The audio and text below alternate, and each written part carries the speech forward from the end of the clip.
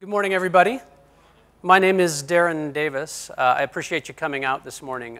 This is my first trip to Bangalore, but I think my fifth trip to India. I am by no means an expert in India, but I seem to have more experience of it than most of my friends back in the United States. And so when they ask me about it, I tell them, well, the thing you have to understand about India, if you really want to understand India, you have to understand that roughly 80% of the population is Hindu, roughly 14% Muslim, 3 to 4% Christian, and 100% cricket. So the fact that you are all here this morning, today, during the semifinals between Australia and India is a great testament to your dedication to Agile, and I appreciate it. I am the Director of Software Engineering for Providence Health and Services. I'm part of their Strategy and Innovation Group.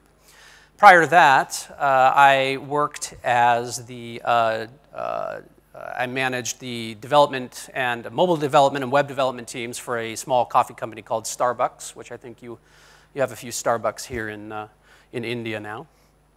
Prior to that, back in 2006, I was a development manager for a company called Corbis. Corbis is a media and image licensing company owned by Bill Gates with a really remarkable ability to lose money. So I worked for Corbis for probably 8 years, and in that time, it was never profitable, and yet every year I got a 5-figure bonus. So when Bill Gates went from being the richest man in the world to being the second richest man in the world, I like to say that I played a part in that just by working for Corbis. Incidentally, I guess he's now back on top as #1 because I no longer work for Corbis. So I'll leave that to you to figure out.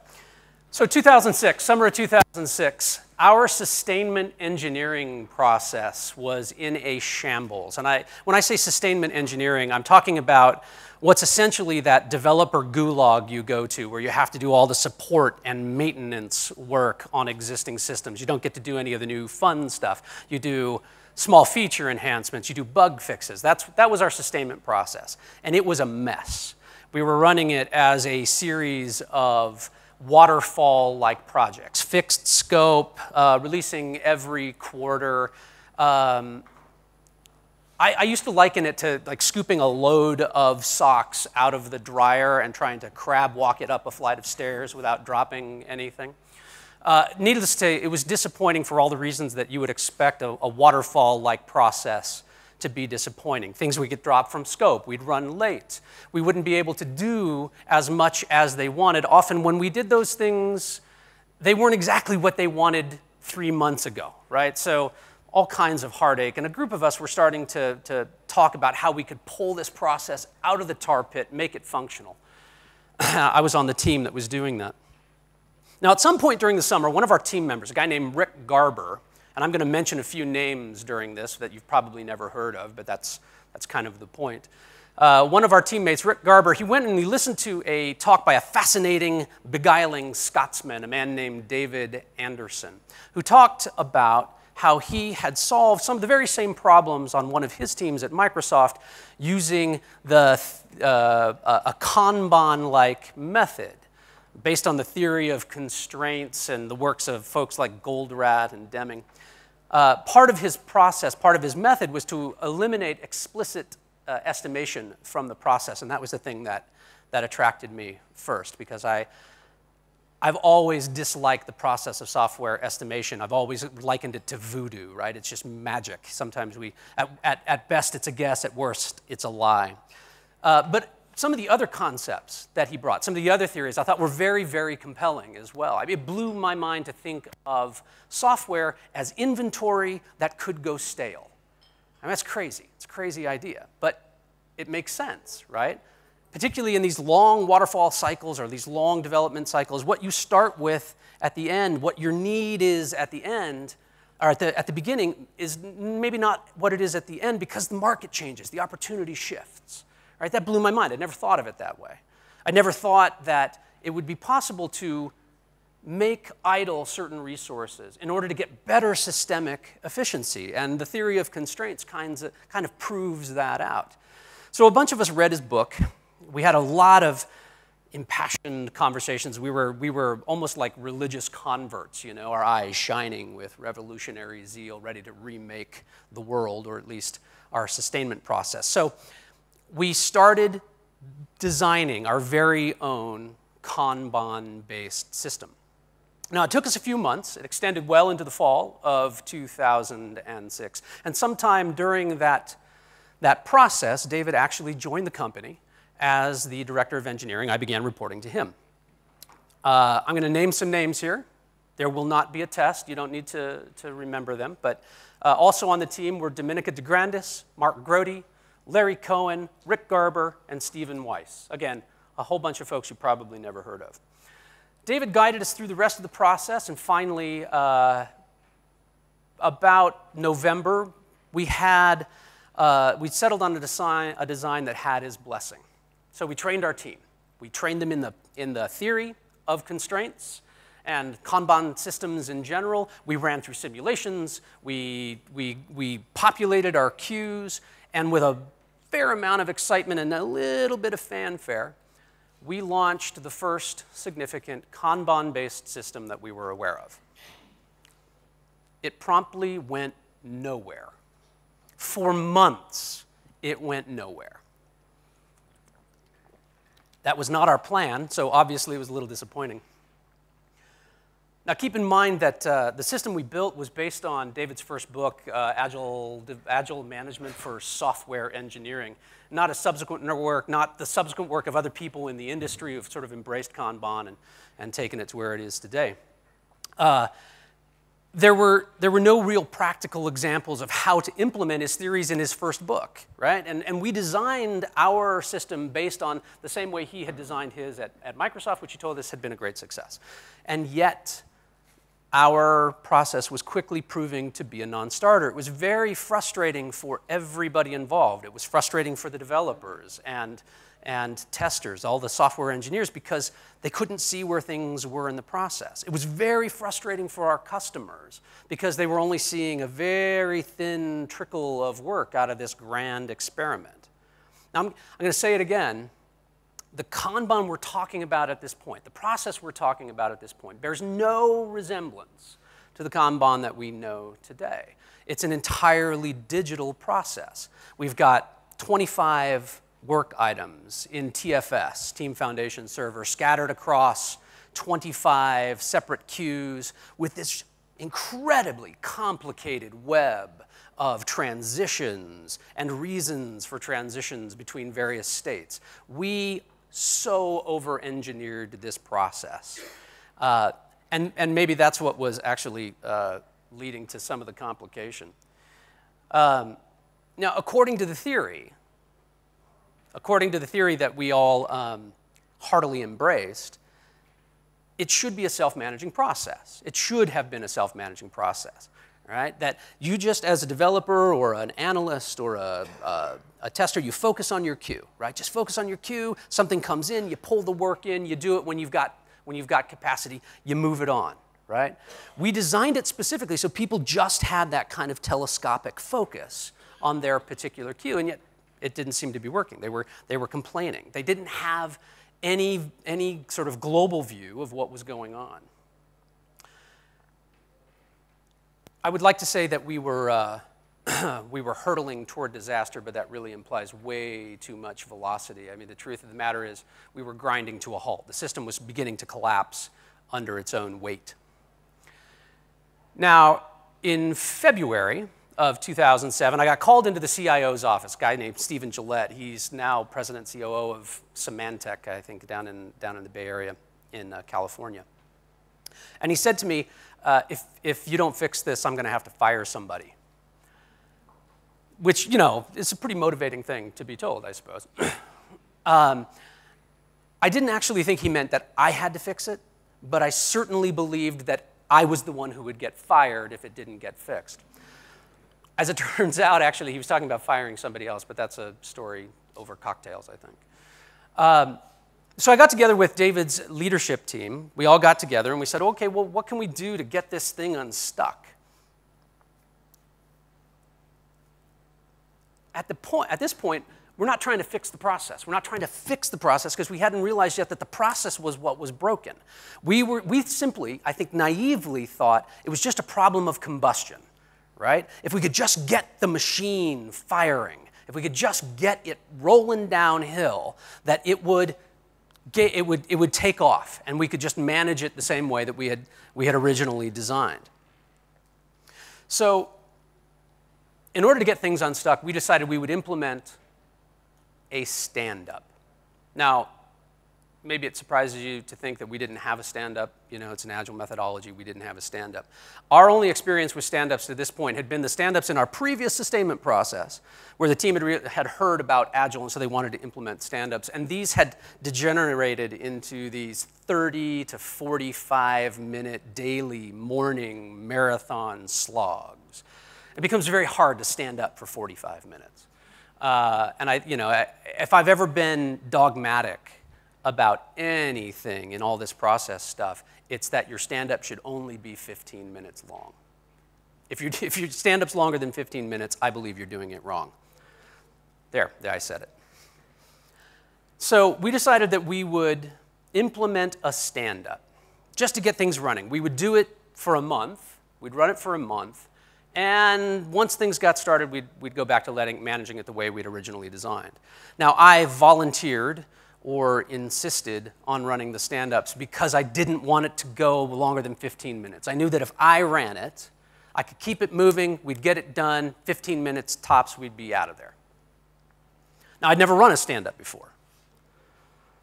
I have some experience being on stage in front of people, but I'd never run a stand-up for engineers. And I don't know if you agree or not, but engineers can be a very, very difficult audience. Very, very challenging. They don't let you get away with much, let's just say that. So I didn't know what I was going to do. I'd never run one before. I had this idea that since people were complaining that they had no idea where things were in the process, well, we'll show them the process. We'll put a board up, and we'll put the work up there, and they can see it. But I didn't really have an idea, okay, what is it going to look like? And I went in and I talked to some of our senior devs. These were guys who were fairly high level in the organization. They had a title of architect.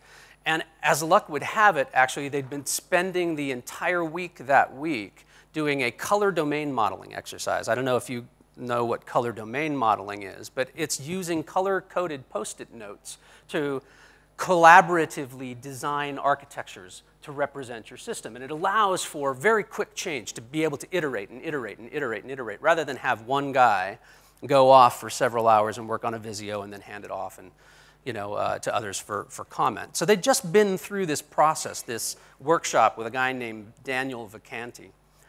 And I came in and I said, hey, I want to do this thing. And they said, okay, yeah, it sounds like a good idea. Yeah, go do that. And one of the guys, a guy named Kirk Kwame, he said, oh yeah, you could use different color Post-it notes to describe different kinds of things in the system, right? He just spent the week doing exactly that. Made a bunch of sense. So I went home that weekend, I thought about it, and came up with a very simple design.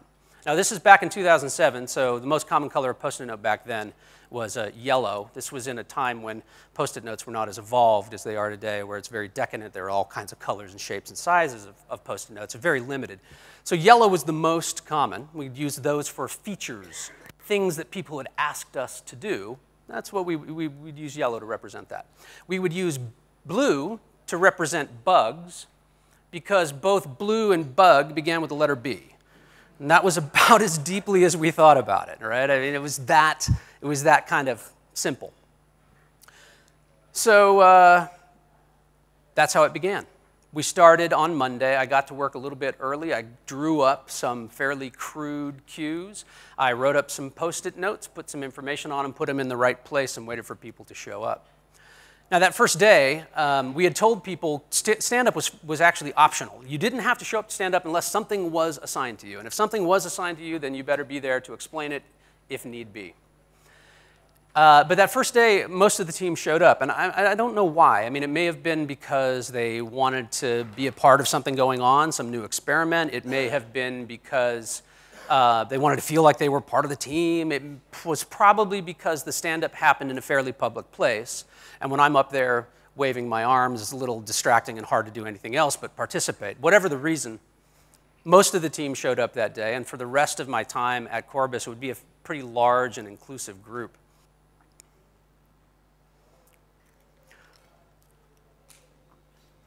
So the first most pressing problem we were trying to solve, and in fact the only problem we were trying to solve at that point, is why stuff wasn't moving through the queues.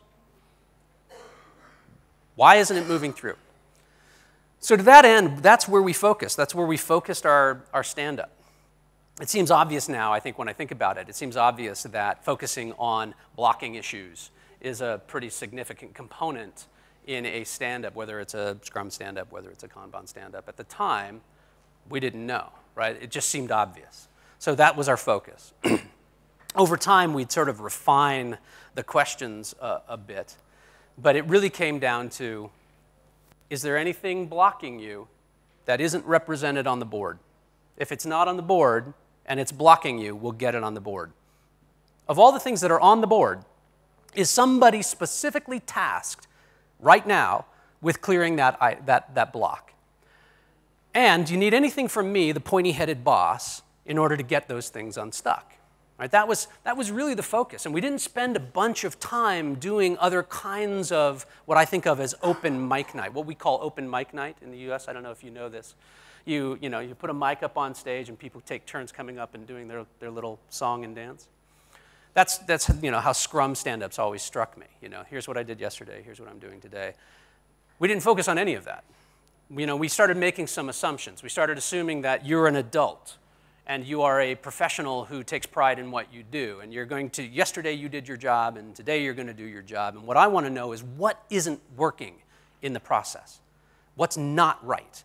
What are the exceptions? Let's assume that things are working, and let's focus on the exceptions, and that's what we ended up doing. We always kept it under 15 minutes, always. Often, we would keep the stand-up under 10 minutes. Don't waste people's time.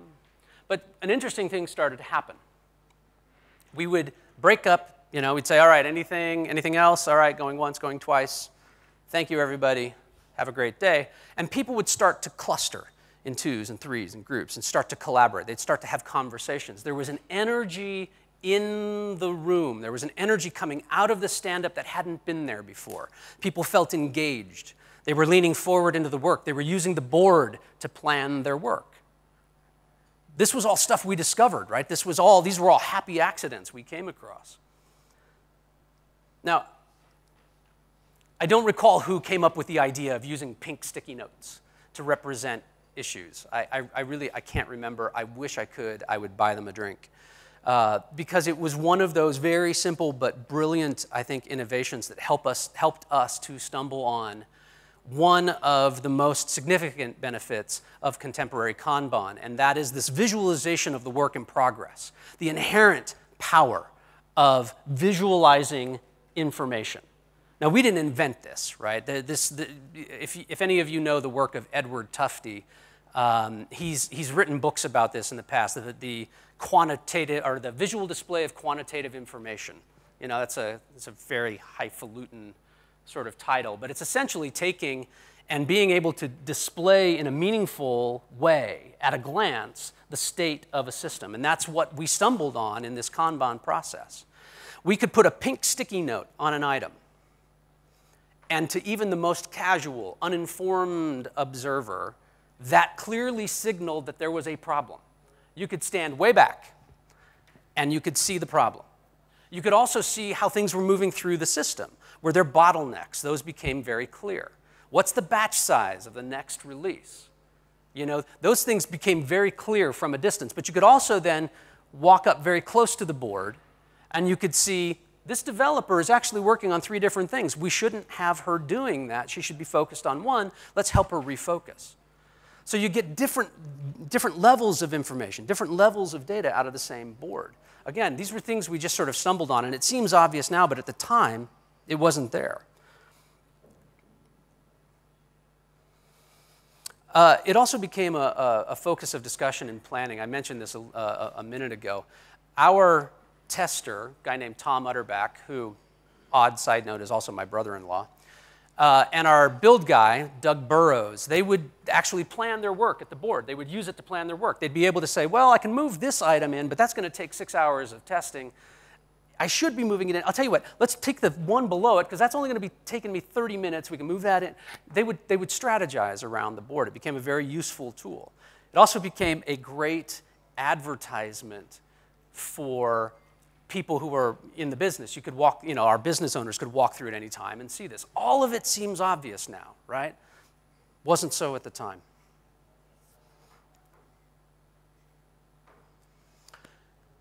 So the process of prioritizing work. This is what I think of as Thunderdome. This is getting a group of folks together to decide, all right, we have limited resources, what are they going to work on next?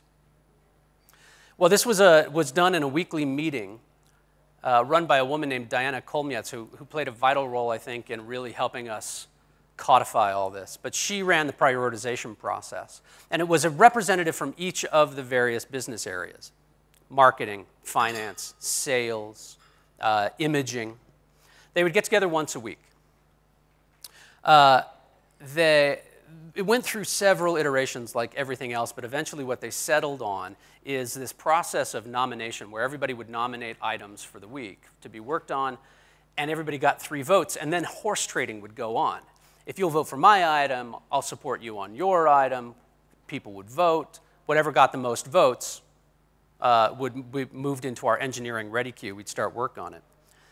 Now, one of the guys, a man named Drew McLean, he was the VP of imaging. He was a former military guy, spent all his time in manufacturing. He'd recently come to our company from Boeing, which is an airplane manufacturer. So he was very familiar with all these concepts, and he insisted that we include what's called a silver bullet, which is an expedited request. Now, we resisted this at first because we figured if we include a silver bullet in this, everything's going to become a silver bullet, right? Everybody thinks that their thing is incredibly important, needs to be done right away. But what we did is we put a couple of brakes on the process. We added 2 rules. We said, yes, we'll do this, but on 2 conditions. All right? Condition 1 is that there can be only one and only one expedited request in the entire process at a time. Not just in any individual queue, in the entire process. If something's been expedited and it hasn't been released for production, you can't add another. Fairly simple rule, right? The other was nobody individually can decide that something is an expedited request or a silver bullet. It has to be agreed to by all of the voting members, VP of Finance, Sales, Marketing, whatnot. So you had to convince your business owners, and you had to come with a business case that said this was the reason it needed to be done. What it did is it took IT, it took the technical team out of the business of trying to decide winners and losers and put that squarely in the business. Said, you decide what we do next. You as a business decide what the next most important thing is, and then leave it to us to do the work. It actually created a pretty solid feedback mechanism pretty quickly, and we found that very few items got expedited. Now, I know out in the Kanban community, there's a lot of discussion going on, seems to be a lot of discussion going on around class of service, and this starts to look a little bit like class of service. This is where it began. But we did it in a very, very limited way, and we were always very nervous about it. The other thing we got rid of was due dates, right? Which, again, is another class of service you see out in the Kanban community. We can have some discussion, I think, at some point, maybe afterwards, about the pluses and minuses, pros and cons of that kind of approach. I have some opinion about it, but I'll leave that for later.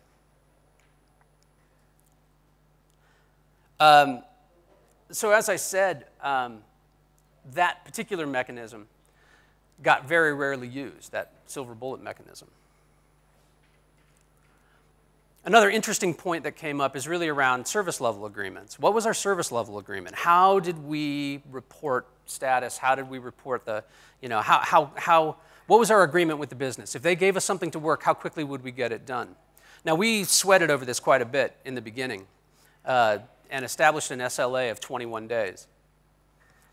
From the time it gets prioritized for work to the time it gets released, 21 days. Never made it once.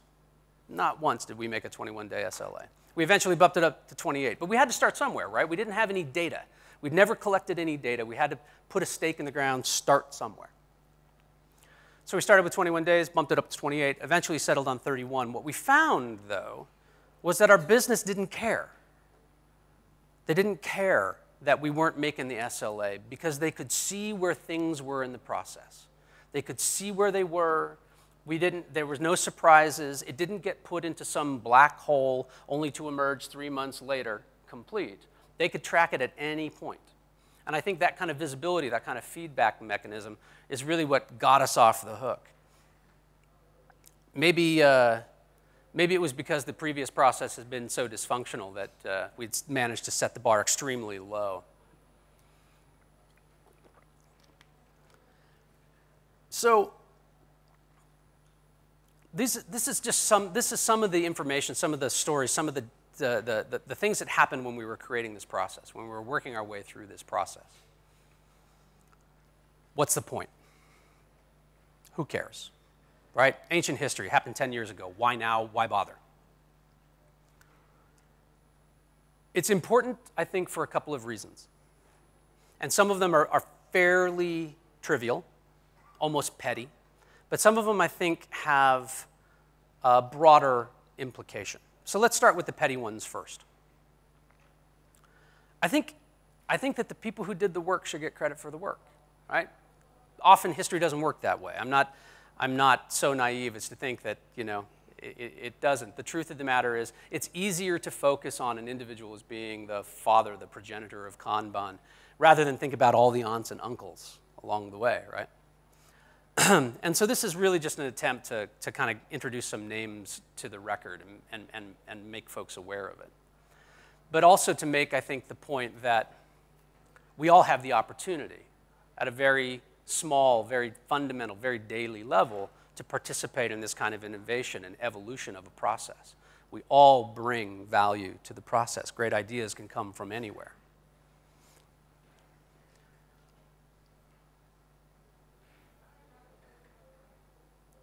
I think it's also important because it illustrates the gulf that often occurs between theory and practice.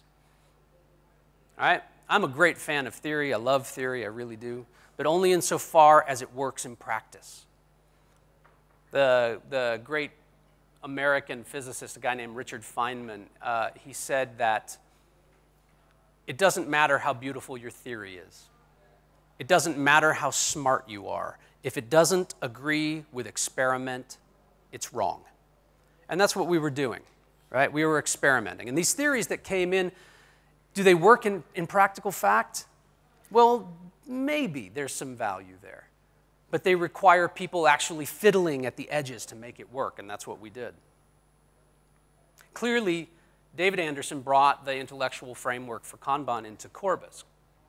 And the theories as they apply to software engineering are really kind of compelling. But Kanban, as we know it in the industry today, wouldn't exist. Kanban workshops wouldn't be on the schedule at this conference. You wouldn't be sitting here listening to me rant if a group of people hadn't been specifically tasked with making that thing work in the real world. People like all of us in the room today. People who are smart, curious, driven to succeed. The solutions that we came up with worked for us at that time in that context. Now, I don't think any of us were actually trying to create a development methodology. That's not what we were trying to do. We were just trying to make the system work so we wouldn't get sacked. With regard to the innovations that made our system work, that made Kanban sort of take off, nobody was guiding the team. Nobody was telling us which things to do, which processes to try, which innovations to try next. Everything we did came from the team and was evaluated solely on the basis of whether it was effective or not. Now, anybody who tells you anything differently about the origin of Kanban is trying to sell you something. The larger reason I think it's important is because I believe as an industry, our focus is often in the wrong place.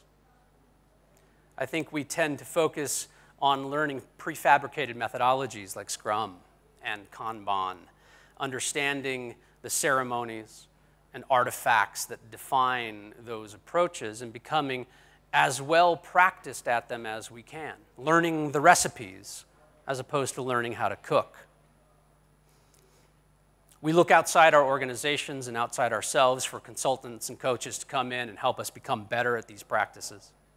Huge amounts of money are spent and made on certifications for various methodologies that, as a way of adding legitimacy to somebody's opinion of what we ought to or ought not to be doing, as though there's a growing sense of orthodoxy around what is Agile and what is not.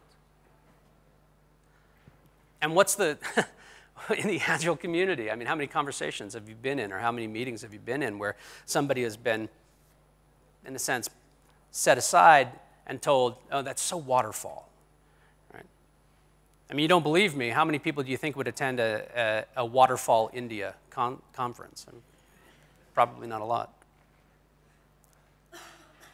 But I think sometimes we use that word Agile like a club.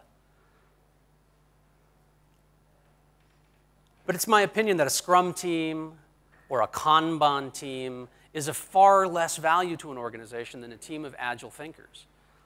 People who are grounded in and have a very deep understanding of the principles behind Agile, but are empowered to question everything, to experiment, to fail, to learn, and to move on. And when I say question everything, I mean question everything.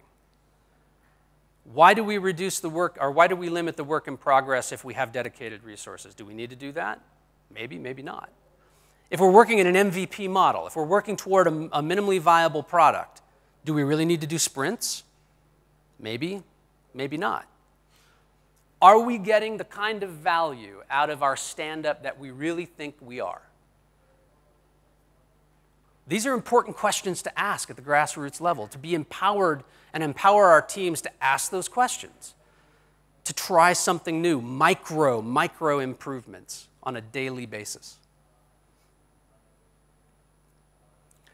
So this is a bit of confession time here, and I may get beaten up in the lobby over this. But I'm not a fan of Scrum. Not a big Scrum fan. But obviously I have a soft spot in my heart for Kanban, right? And I've used it to great effect at a number of organizations now. As much as I love it, it will not last forever. Neither will Scrum. 10 years ago, the industry looked very different than it does today. 10 years on, it's going to look very different than it does now. It's evolution, and it's relentless. As great as an idea may be, it won't be the theorists that demonstrate its value. It's going to be up to the men and women in the trenches every day, people like all y'all in the room, to prove the value and demonstrate the value of that theory, to make that theory or those ideas work in the real world. And that requires an agile mind. So that's the end of my rant. I'm sure we've got some time, so if you have questions that specifically you want to dig into or challenge, questions you have around what went down and why it matters, or where we think the evolution of the process is going, I'd love to hear it.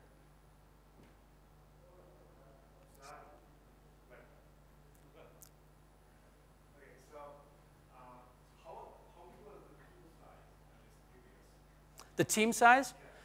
So this was a sustainment, it's the interesting thing. So this was our sustainment engineering effort.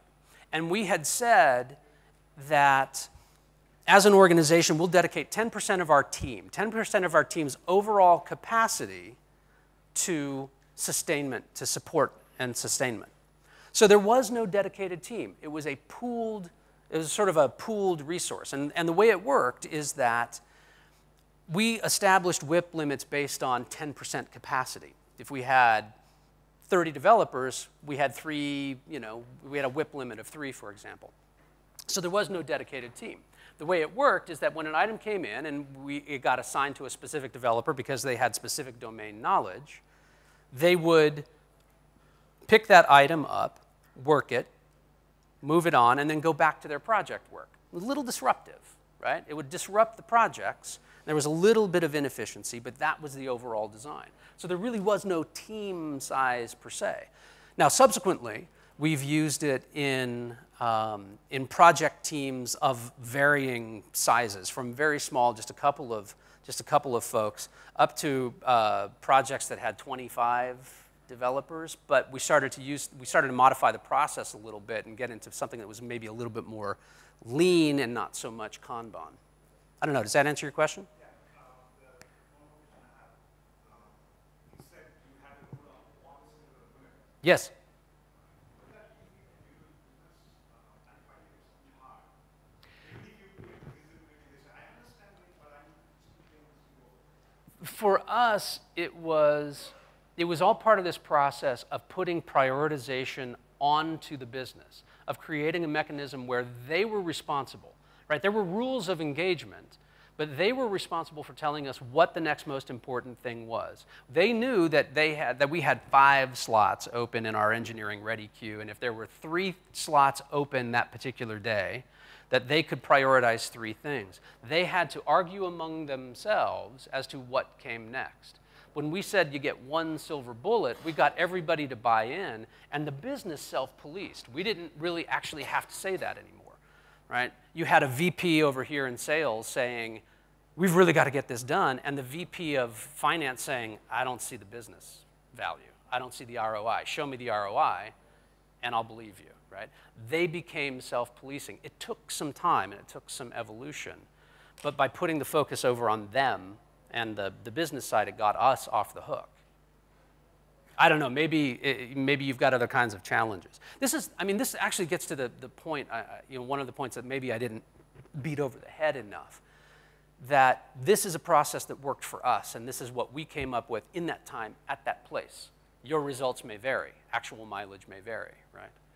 That I think it's difficult and probably the wrong way to go about it to say, give me a boxed, contained methodology that I can just adapt wholesale without thinking it from the ground up, some more grassroots. What works specifically in your organization? What does your culture support? Process and culture being very, very intimately connected. I could no more come to India and say, you know how you guys can fix your traffic problems? Do it like we do in the United States. Right? That's not going to work. Right? It's a different culture. It's a different way of thinking. Well, there you go. See, there you go. I'm sorry, you had a question. Actually, just follow up on that one. Curious, how much of your success do you think you could attribute to the fact that you got your prioritization sorted out, and how much do you attribute to the whole queuing theory, having a visual board and queuing? I'd like to think that all my success comes from my charm. No, I'm kidding.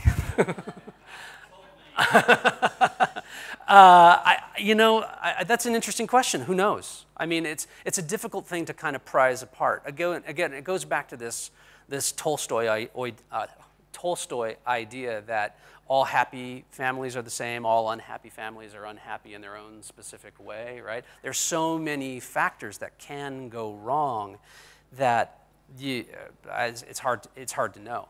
It's all part and parcel of the same thing. The queuing theory is interesting in that it works outside of prioritization. When I first started when I was first introduced to these ideas, these concepts, I went home, I was trying to explain them to my wife. And, she was busy, didn't have time, wasn't understanding it, didn't really care to understand, whatever. I don't know. She's actually sitting over there, so she can correct me if I'm wrong. But I said, okay, hey, look, here's what I'll do. In order to sort of model this and explain it, we'll do the laundry using Kanban, right? No prioritization, right? But we'll do the laundry doing Kanban. She's scratching her head going, I don't get it. So, no, okay, here's how it'll work. Don't take stuff out of the dryer until you're ready to fold it and put it away. Now, that creates capacity in the dryer. You can take stuff out of the washer and put it in the dryer, and then you can, so I did that. I did that for a couple of weeks, right? I ran it that way, doing the laundry. There's me doing the laundry, and see, there's the theory. And then after a couple of weeks, I went to her and I said, look, my love, I'm very sorry. I know I've been kind of crazy about this, but I'm just interested in these ideas, and, I'm kind of excited about them. And she said, sorry, you're doing the laundry. So I think that the queuing theory works without the prioritization, right? How you feed information into the front end is a separate sort of consideration. You can even do class of service kinds of considerations up front as long as it doesn't affect that queuing mechanism. Okay, and the follow-up, curious how it sustained and evolved. As I understand, I think David left after about a year. Yeah, David left in January 2008. It continued through 2008, and then I left at the end of 2008. It continued as, you know, we had sort of institutionalized it at that point, and it was, again, because it came from a kind of grassroots thing, it wasn't a difficult thing to maintain. That was the culture. That was how we did it. The mechanisms were in place. It continued to work very effectively.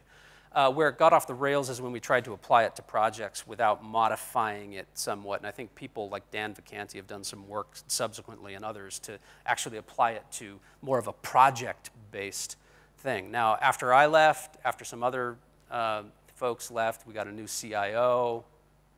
They don't use it anymore. They're actually, Corbis has gone back to a kind of waterfall model. So sad ending, sorry. Of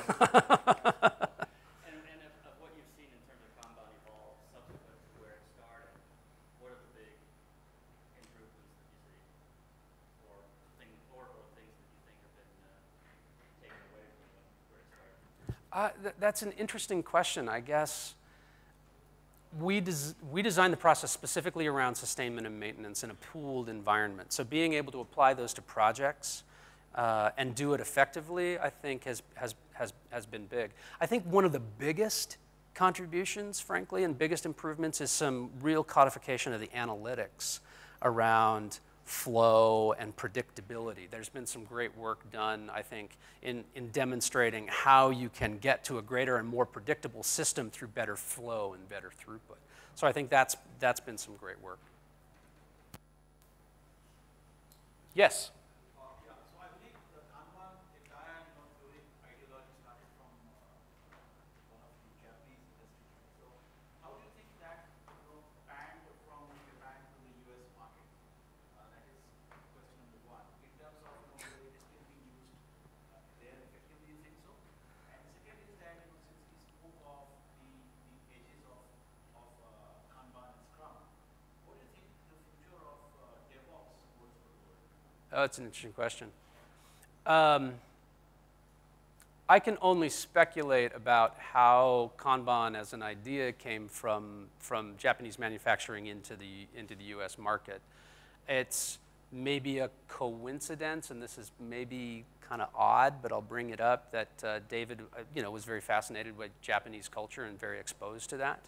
And included in his theories other kinds of ideas that came out of Japanese manufacturing, the elimination of waste and that sort of thing that came out of lean and the Toyota manufacturing.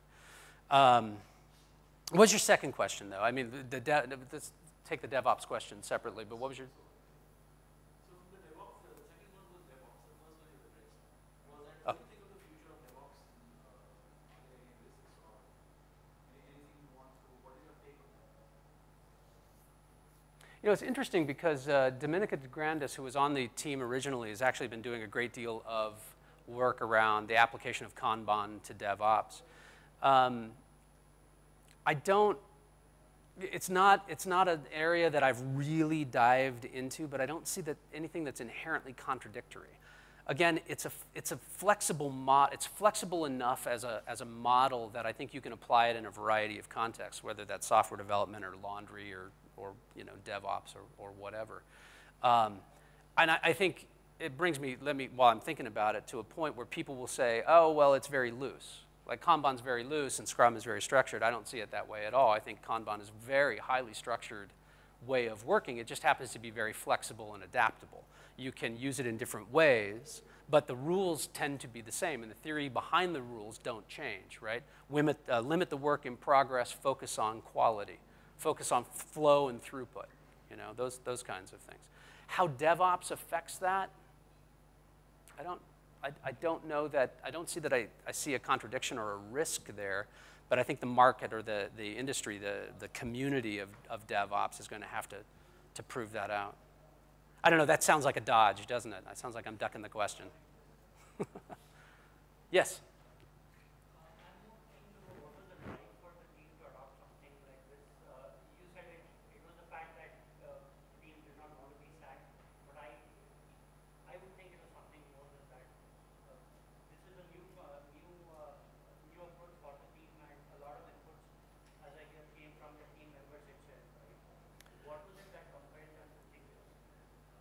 I think that what first attracted us to it was that theory, right? With the theory that you can get to a probabilistic means of determining when software is likely to be done rather than a predictive measure.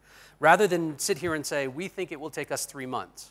Say, switching that around and being able to say, based on the data, based on data we've collected, we have a 95% likelihood of delivering anything you give us within a certain size within 3 weeks, right? That's our, and then 1 standard deviation out or 2 standard deviations out, here's what it looks like. I think that's what attracted us, right?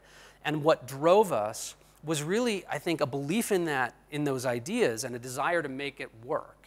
But then, as it was originally presented to us, it's not as though the theory was incomplete, but the practice that supported the theory hadn't been fleshed out yet, and that's where we were able to contribute. That's where we were able to engage.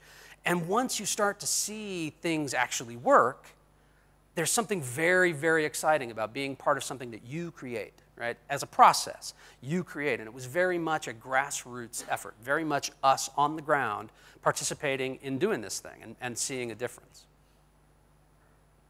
Does that answer your question? And, of course, the fear of getting sacked. Yes?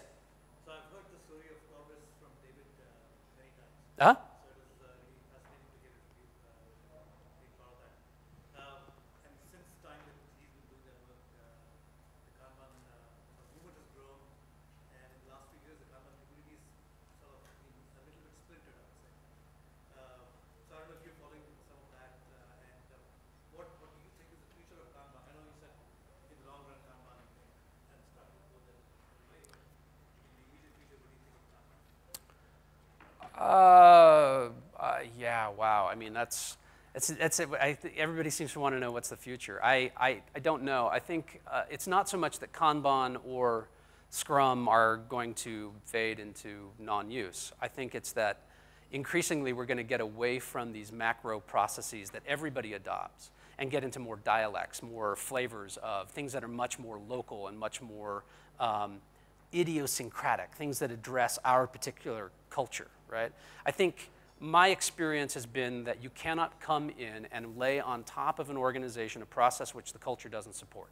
It just doesn't work. It won't take root. It won't be effective. It creates a great deal of frustration. And I think ultimately what we need is more sort of framework around which to engage, like a Kanban or a Lean or a, whether it's Scrum or whatever, and then allow teams to find local solutions within that fit their culture.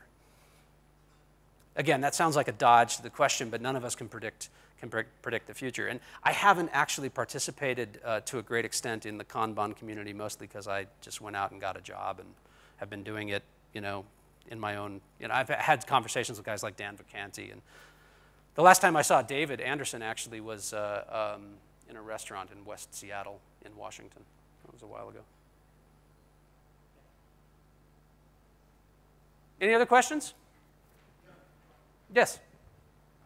I see a lot of misconception in the industry or around the that Kanban is useful for only certain things. Or in other words, where you can't use Scrum, then go for Kanban really without even understanding. Just have a board and you don't have the time boxing, so it's Kanban. So what are the different ways in which Kanban can be used along with Scrum? Maybe even within a sprint, we are experimenting with some of our projects. That can we increase the effectiveness of sprint execution? Can we have, say, Scrum at the product level and Kanban for the teams. So you must be having experiences with these kind of possibilities. So I thought I'll ask you. I mean, my opinion is, my considered opinion is that it's not a binary world. You know, you don't have to do Scrum or Kanban, right? It's just not that way. That these are ideas, frameworks, tools, things that you can apply, and you shouldn't be afraid to experiment, to figure out what does work, to say and do it in a hypothesis-driven way. Here's my hypothesis. I believe that we can manage our product in a Scrum-like way, but within that, I want to track the work within sprints using Kanban, and here's how we're going to do it. And experiment, see how it works, see what does it need tweaking in order to actually be more effective? And what does the team think? How does the team engage and get ideas from the team? Again, to my mind, the whole lesson here is that we shouldn't be constrained to think about these things in a particular way. And for me, Kanban kind of helped get me out of that. But I don't also want to then turn around and say, well, Kanban has to be done in a particular way, right? That feels wrong to me. So again, to me, it goes back to experimentation. It goes back to question everything. Do you need to do sprints, right? Maybe you do, maybe you don't. So I don't know, does that answer your question? Oh, good. Yes, I'm glad I could help. Yes? I heard you saying that you don't like Scrum. Uh-huh. So what do you think makes or does it fit in mostly and Kanban is better in certain cases? Yeah, I somehow suspected that this question would come up when I said I didn't like Scrum. I think it would be interesting maybe next year to have a panel discussion sponsored by Absolute Vodka, and talk about the pros and cons. I feel it's less about Scrum as a methodology and more a kind of religious adherence to Scrum that I find most troubling. The unwillingness to say that doesn't work or it doesn't work within our organization. I think a lot of times what happens is that organizations feel that if they can't apply Scrum by the book, it's their fault and not the problem of the inappropriateness of the methodology. I don't know, I wouldn't really label it as being Kanban is better than Scrum. I would say that for some organizations, it works better in some situations than Scrum. But that doesn't mean that organizations can't also be very, very successful with Scrum. I happen to find it's too constraining for me. I want to do things differently. Also, I hate the style of stand-up. I got to confess, I hate the style of stand-up. I prefer a stand-up that focuses on the work and not on individuals, right? Focus on the baton, not the runner. And I think a lot of times we focus on what you did yesterday, what you're going to do today. As an experiment, you want to try an experiment, go back, run your Scrum-style stand-up. What did you do yesterday? What did you do today? What did you do that around the team? And then pick somebody at random and ask them what the third person did yesterday and see if they can remember. And then decide whether or not that information, that time spent getting that information was well used. But that's a little provocative, isn't it? Any other questions? Again, I really appreciate you coming out. I know that even now India and Australia are doing battle. Do we have an update on the match? Has anybody? I'm sorry? I have no idea what that means because I'm from America, but is that good or? Okay. All right. All right. Again, thank you, everybody. Thank you for your time. Have a good day.